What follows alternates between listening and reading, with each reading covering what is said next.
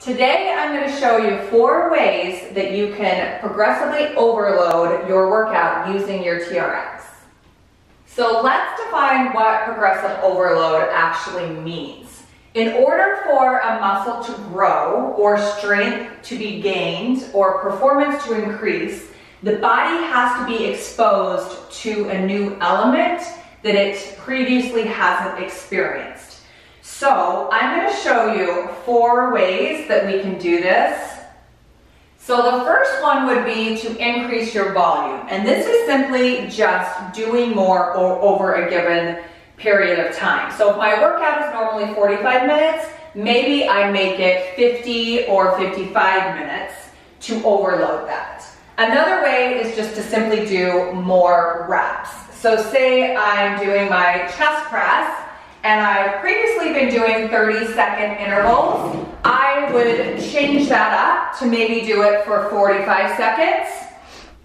So number 2 would be to simply change the tempo of the exercise. So if I were looking at my hip abduction, side lunge, I would come here and normally I would just come down and come back up. That's the regular tempo. If I were to change that, I could go down and add in a quarter rep. So it would look like this. I would go down for 1 count, come up a quarter of the way, shoot back down to the bottom, and then stand up. So it would look like 1, down, and up. Almost like a little pulse. That's one way. The second way to do this is to add in an isometric hold. So I could take the movement and simply just sit down at the end range and just hold there for maybe 5 seconds and then come back up and repeat.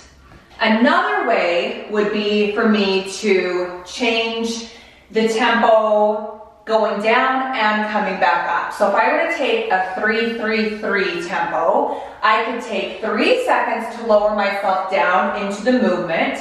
1, 2, 3. Hold there for 3 seconds, 1, 2, 3, and then take 3 seconds to come back up out of it, 1, 2, 3. The last and final way that I could do this is, say I'm doing my standing front lunges, is to add jumping into it. So I would just add in a jump and change the tempo that way. So the third way would be to change the rest period. So if I'm always doing 40 seconds on for the exercise and 20-second rest after each exercise, I would just simply shorten that, which makes it more of a cardiovascular workout because you are not getting as much break time. So instead of 20 seconds, I would just simply cut it down to maybe 15.